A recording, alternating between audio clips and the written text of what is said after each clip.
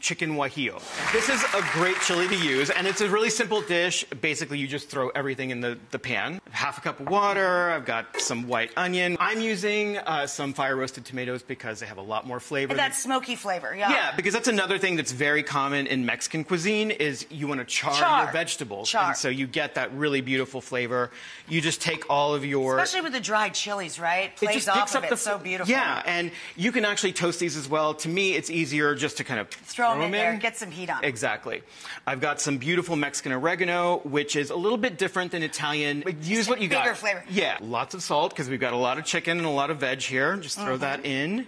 And then I'm going to nestle my chicken in here. And you can use whatever part of the chicken you want. But what I like to do when I'm making this dish is I use skin on, bone in, because that's sort of your insurance policy that you're not going to overcook it. It's going to stay really tender and juicy. And I'm just going to throw this in here. Beautiful. That's it. You just like cover it. It's so easy. Yeah. Let that so easy. And I actually have a recipe on your site that's actually even easier, which is the rotisserie chicken version. Oh, he just sped that up for you by a lot. Well, we were talking about easy. That's very clever of you. Show off. But I want to talk a little bit about like how to shop for chilies, because I think that that's another part. That's a great tip for people, because you know that's really something we don't discuss, mainstream conversation for home cooks in the U.S., right? And I think most grocery stores carry guajillo chilies. Usually, the most common types you're going to see are ancho, guajillo, sometimes pasilla, chili de árbol. Those are very, very spicy. But what you want to look for is you want to look for a chili that's really soft.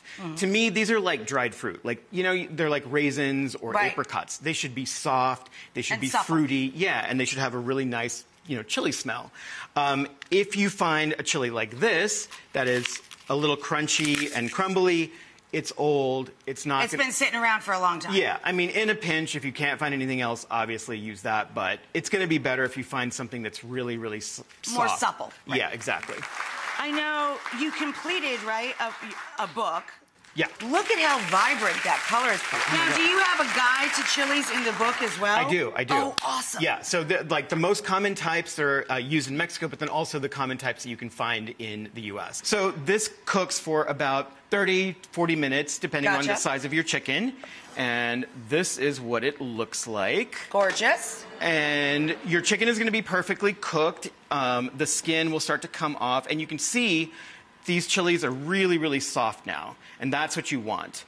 And so we're just going to pull these out. You kind of brought them back to life, you know what I mean? Exactly. And they're going to be even better now, right? Yes, yes. And they've like all those flavors have mingled, the tomato, the spices, the onions, they're all just in there. And then you take this and you dump it in the blender. And you puree it, and that's what you've got down here waiting for you. Right, right. So I always start off on low. So this is actually still pretty warm. Make sure that you put a... Oh, yeah, he's still screaming hot, actually. Yeah, so you put a towel over the top so you don't, like, you know, splatter. JIC, just in case. Exactly. Okay. I always start off slow, and...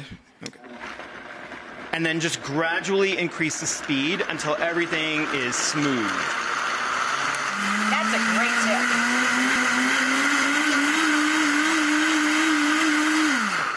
Perfect. Yeah.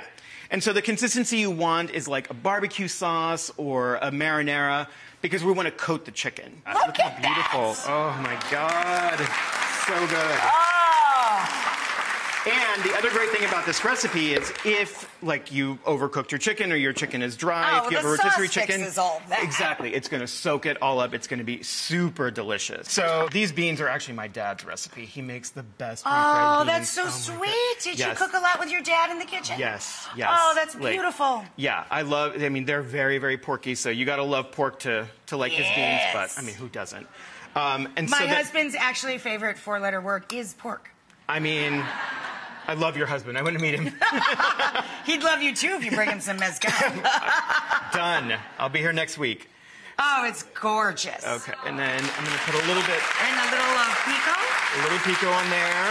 He's got a little pico de gallo. He's got some cilantro, the white onions, the tortilla.